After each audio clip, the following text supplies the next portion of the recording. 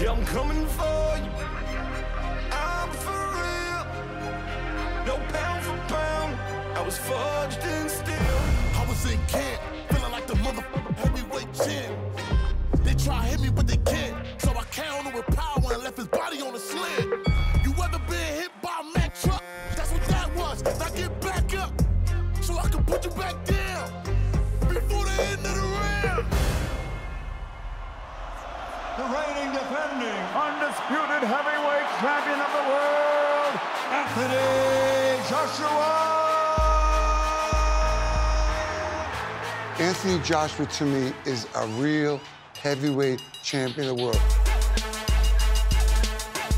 From the moment he won the Olympic gold, he blossomed into a brilliant professional fighter.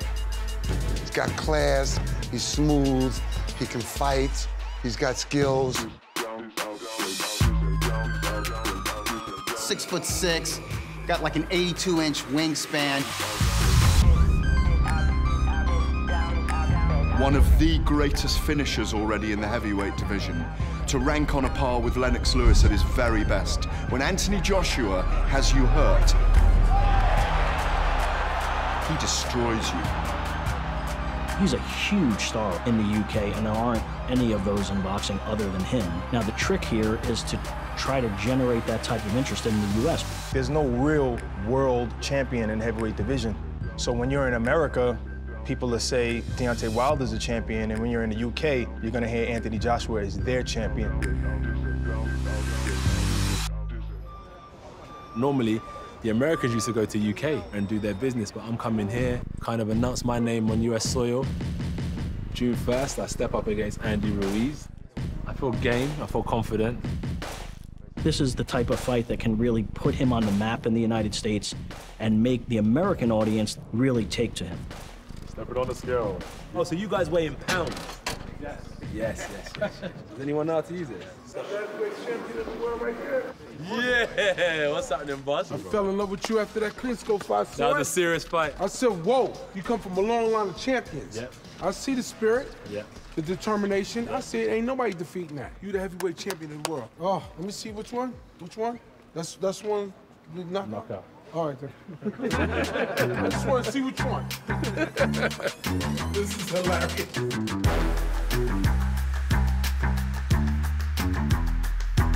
Listen, it's an honor to be coming to Madison Square Garden.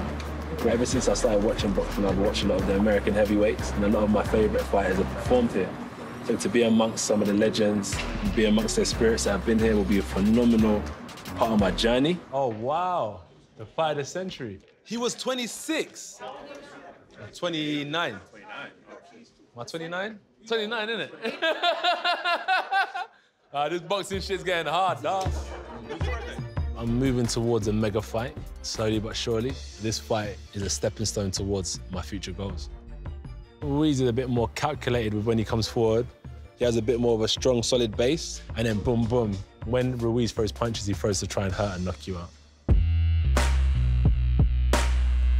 Andy Ruiz throws punches with intent and throws them in bunches. So I think it's not the first shot that you see coming with Ruiz, it's what follows up and the shots that you don't see because he's so quick. So I've got to make sure my reactions are sharp and I'm on point. The Jarrell Miller matchup against Anthony Joshua would probably, in all fairness, not have been as exciting as this is going to be in those early rounds, because Ruiz does let his hands go. If you judge the book by his cover, you think he's a jolly fat guy. But if you've seen him fight, you know he's a badass. Andy lives up to his nickname, the Destroyer. He's got that winner's mentality. He's fearless. I think that's the bottom line. He is a heavyweight Mexican warrior. I'm more dangerous than Baby Miller, more accurate. I'm not scared of nobody. You have heart, you have cojones, you throw to kill, you know? Yeah, Anthony Joshua throws a lot of punches, but so do I. I hit hard too, and I'm faster. Anthony Joshua has ever faced a Mexican fighter before. Ruiz has faced plenty of big, tall, strong guys. That's an advantage. Once he's in close, he lets those hands go, and they're blazing combinations, and there's a lot of power on those punches. One thing I'd like to see Andy Ruiz do is try to rough up Anthony Joshua. If you get him on the inside, see how he reacts, get a little dirty. My strategy would be more head movement, staying underneath AJ's jab and try to stay as close as possible to AJ. The problem for him is that Anthony Joshua knows that's exactly what he wants to do, so we'll see. Joshua will be getting the jab out there early and trying to take the center of the ring to command against Ruiz. This is part of history. In years to come, they'll say that they came to the Madison Square Garden to witness a heavyweight championship title fight. My era of coming up right now, we used to have like Mike Tyson and Holyfield and people like that. To me, it's like the last hope of heavyweight fights really taking back over the game. Anthony Joshua is the king, what they say, but you know what? I'm here to take all that away. He's in pursuit of being the first Mexican to become a heavyweight champion of the world. He's really going to take the fight to Joshua. He's not going to play it safe. For AJ, it's his U.S. debut. This is important. Your first fight in America, you want to come out guns a-blazing. They're going to come here. They're going to travel here, like maybe 10,000, 12,000 Brits. This is heavyweight boxing at its finest. The new era. I don't care about introductions. I don't care about the singing. Ring the bell for me.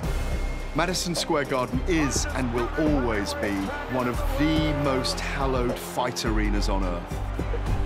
To become the heavyweight champion of the world is pretty much to become the king of boxing. If there was no heavyweight division, there was no boxing.